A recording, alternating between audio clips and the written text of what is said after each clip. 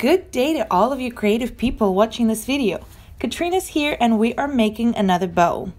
How fun are these? Want to know how to make them? We are going to start with corkers because they will need time to bake, and to make them I'm using 1/4 of an inch metal rod.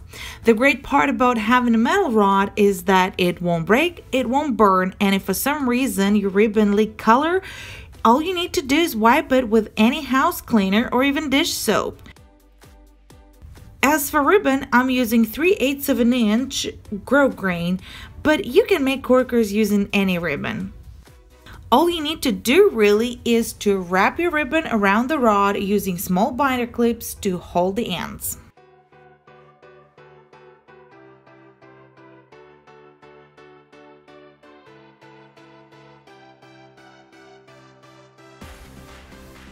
You don't want your ribbon to be loose, so pull it nice and tight.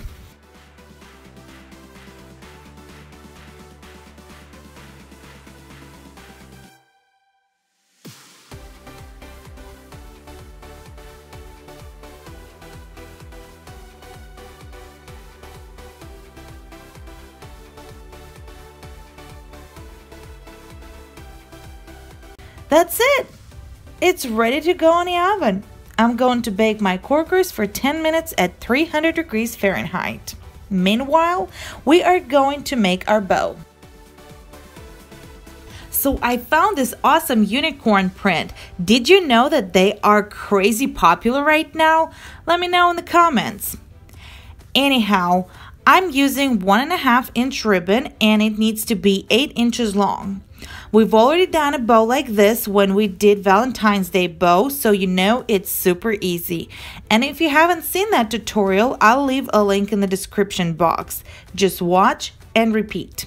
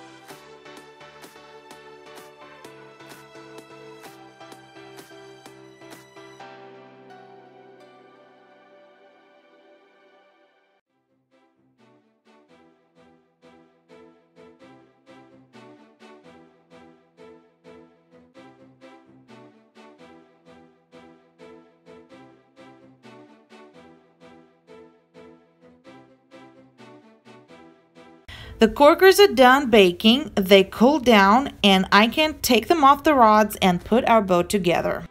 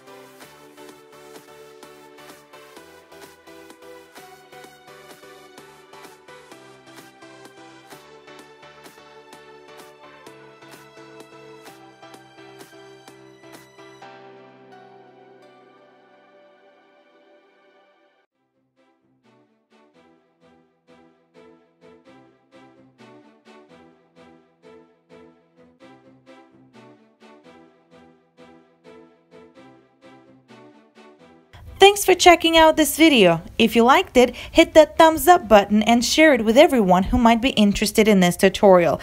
Subscribe for new ones now every 2 weeks, and if you don't want to miss them, tap that bell button to get notifications.